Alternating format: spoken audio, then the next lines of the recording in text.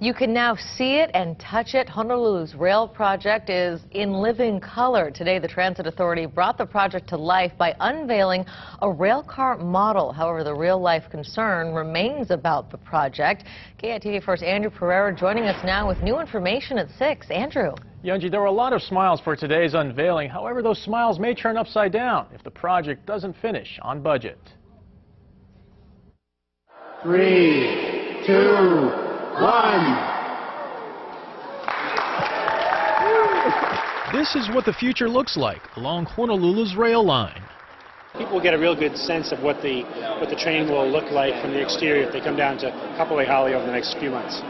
Actual rail cars will be twice as long, holding about 600 passengers each, and they'll be aligned as a 4-car setup. The inside of the model is designed more like a theater right now to showcase a promotional video. In the months to come, we'll actually unveil what the interior will look like actually. The Transit Authority is also making progress building the columns that will eventually support the guideway for actual rail cars. By the end of June, 100 columns will be built. By the end of the year, 220 columns will be in place. And that's about half the columns we need for the first 10 miles, believe it or not. 2014 marks full steam ahead for the first 3 phases of rail. This drawing shows the rail line as it leapfrogs across the H1 freeway near Leeward Community College. Beginning in a couple months, people will start to see some activity, and then in June we'll actually start recreating the guideway. The actual guideway that will go over the H1 and H2 will be built between June and, say, October of this year.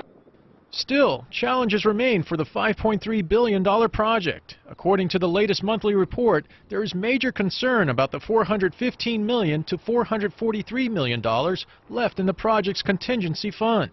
The report says, quote, "The Project Management Oversight Committee is concerned whether there is sufficient contingency remaining given the status of the project." Those reports are very valuable to us to point out where we need to be focusing our attention to avoid costs. If in fact our contingency continues to be drawn down at a greater than expected pace, we will have to do a reassessment.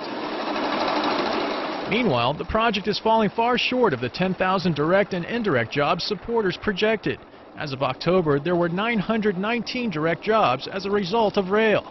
The Transit Authority says those numbers will increase substantially as 21 stations and the guideway come to life. Height of construction, people should anticipate about 4,000 direct jobs, 4,000 people out there making money for their families on this project. And if you want to check out that model car on display yourself, it's at the Kapolei until the end of April. Back to you.